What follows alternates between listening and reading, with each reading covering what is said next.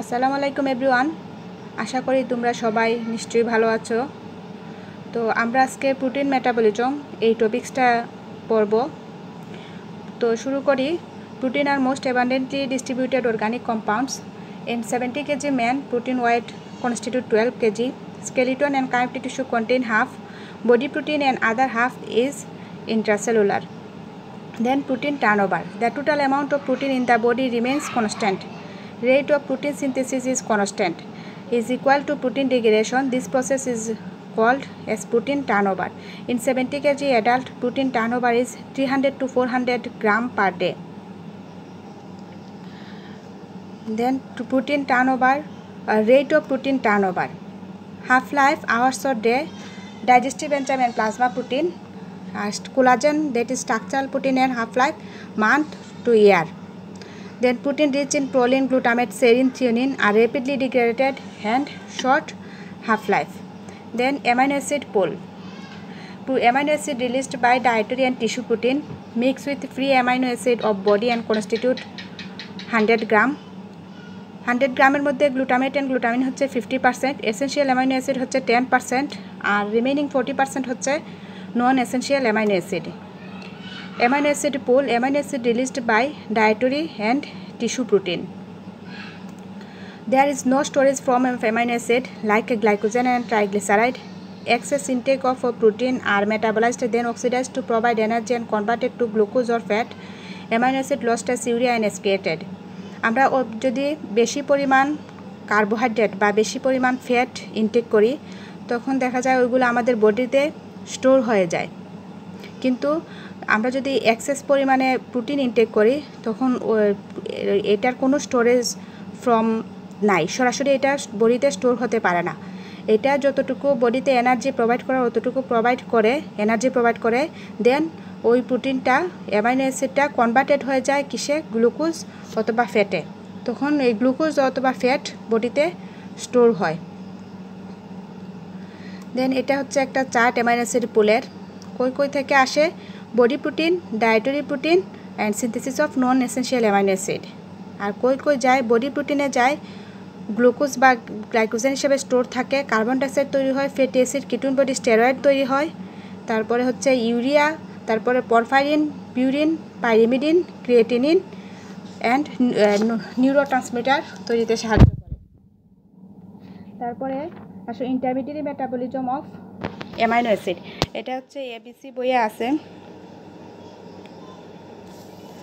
Intermediate metabolism of amino acid, এটা হচ্ছে anabolic synthesis of non essential amino acid, synthesis of protein and non protein nitrogenous substance, synthesis of urea from ammonia via urea cycle, synthesis of glucose and glycogen, synthesis of fatty acid, fat, steroid and ketone body. Catabolic হচ্ছে ট্রান্সামিনেশন, ডিঅ্যামাইনেশন, catabolism of amino acid carbon skeleton to pyruvate acetyl CoA and intermediate of TCA cycle, oxidation of the catabolic end product of amino acid carbon skeleton via TCA cycle.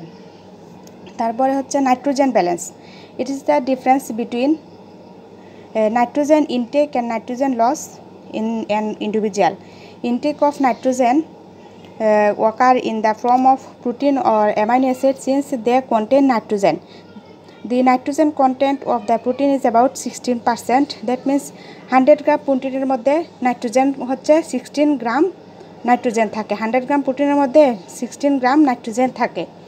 R adult ইন্ডিভিজুয়ালের মধ্যে adult individual usually consumes about 75 to 100 gram protein per day, so nitrogen intake is 12 to 16 gram per day adult individual. Nitrogen intake হচ্ছে 12 to 16 gram per day.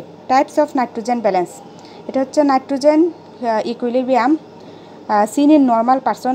Here nitrogen intake and nitrogen excretion equal. R negative nitrogen ব্যালেন্সে হচ্ছে nitrogen ইনটেকটা বেশি হবে nitrogen এক্সক্রিয়েশনের থেকে, ওইটা হচ্ছে during growth and pregnancy. Negative nitrogen balance হচ্ছে nitrogen ইনটেকটা কম হবে আর নাইট্রোজেন এক্সক্রিয়েশনটা বেশি হবে, এটা হচ্ছে নেগেটিভ নাইট্রোজেন ব্যালেন্স। মনে রাখার জন্য পজিটিভ নাইট্রোজেন ব্যালেন্স হচ্ছে শরীরে কোনো কিছু গেইন করতে গেইন হলে তখন গিয়ে পজিটিভ নাইট্রোজেন ব্যালেন্স বেশি হবে, যেমন during growth and during pregnancy. R negative nitrogen ব্যালেন্সটা হচ্ছে যখন শরীর থেকে কোনো কিছু লস হয় বা কোনো শারীরিক অসুস্থতা হয় তখন হচ্ছে নেগেটিভ নাইট্রোজেন ব্যালেন্সটা আসবে। দেন হচ্ছে ট্রান্সঅ্যামাইনেশন।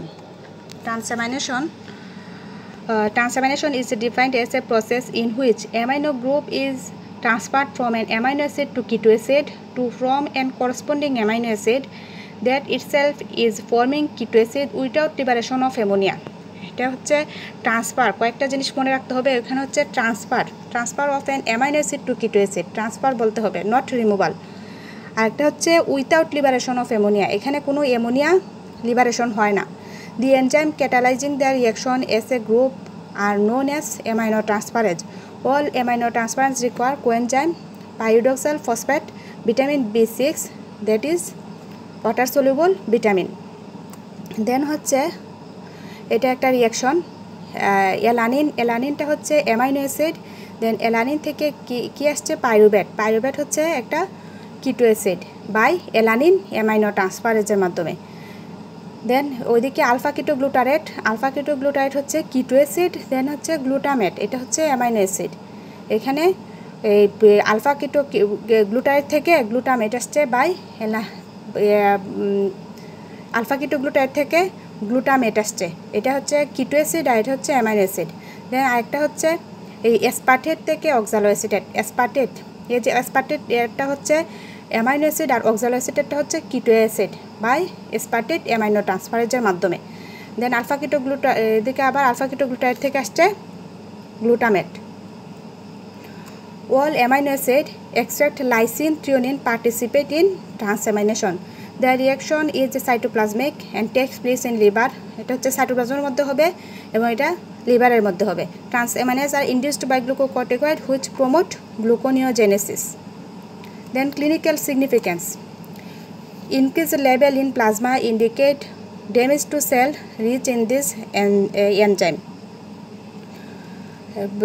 Increase SGPT, that is alanine aminotransferase, এটা বাড়ে কিসে toxic hepatitis, viral hepatitis and cirrhosis.